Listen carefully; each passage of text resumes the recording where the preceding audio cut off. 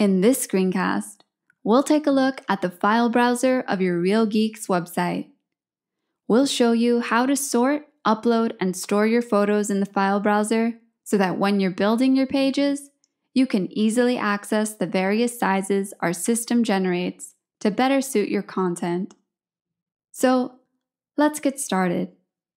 While logged in to the backend of your site administration page, you can click on the file browser link here to see where your files are housed. There are a few ways to look at the list of files here. First, you can search the title here in the search box. For example, I'm going to enter Kailua. Here, the system will show all the file types indexed with the title Kailua. Now, if I clear that search, I'm going to filter my files by date, meaning the date in which I've uploaded them. I'm going to select the past 30 days. Here, the system will show all the file types that suit that filter. Now, if I reset that to display any date, I can choose the next option, which is to filter my files by type. I'm going to select Folder. Here, the system will show all the file types that suit that filter. To delete a file, you can select the trash icon next to it like this. But let's clear that filter and upload some new images to the file browser. So to do that, I'm going to click on the button here in the upper right-hand corner labeled Upload. Then, I'm going to click on the Browse button to select the files that I'd like to upload. I'm going to select the Kailua and Lanikai images here, as well as the Diamond Head one, and then I'm going to click the Open button. Then, I'm going to hit the Upload button in the lower right corner of the page, which automatically uploads and saves my images. So here I can see the status of my uploads, and upon completion, they'll disappear from the window.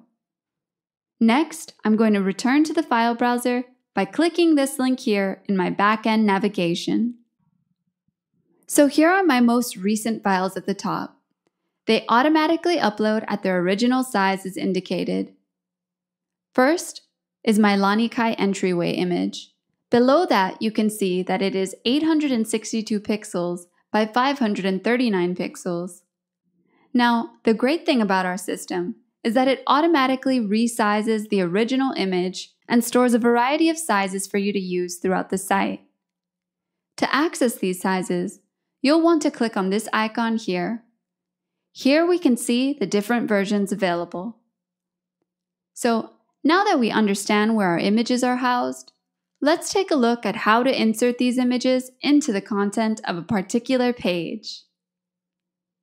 So, I'm going to return to the System Administrator page by clicking Home at the top of the navigation here. I'll select Area Pages. Then, I'll find my Kailua page and click on it. So let's scroll down to the content of this page. Now, to add an image, you need to decide where you want the image to be and then click on this little mountain, which will take you to our Insert Edit Image button. This leads you to the image browser, where you can click the file browser and find your image. Because this is the Kailua page, I'm going to use my new Kailua image in the content. Now, if I wanted the image to be inserted at full size, I would choose this little arrow here.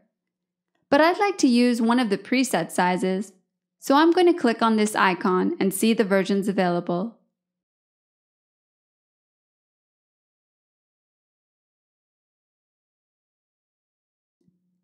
I like the medium version. It's scaled properly for my page. So I'm going to click on the little arrow here and it'll give me a few options. Because my dimensions are set, I'll skip these options. Then I want to add a 10 pixel border around it on both horizontal and vertical axes. Now I'm going to hit OK. To align the image to the left, you want to highlight it and click on the left alignment icon. So now we have a left aligned image within our text, sized the way we want it. Now I'm going to save the page. So let's take a look at the page. Here I have my Kailua area page. If I scroll down to the Content section, you'll see my embedded image sized to the correct preset dimensions as specified in the file browser, aligned to the left, with a 10-pixel border, just the way I want it. So there you have it. The file browser is a great way to organize your images. It alleviates a lot of the work by customizing the size of your content with a variety of options to choose from. Thanks for joining us and learning more about the file browser on the back end of your Real Geeks website. Please check out our docs at docs.realgeeks.com to edit and add other page styles, sidebars, navigations, upload images, widgets, videos, along with all other technical features for your Real Geeks website.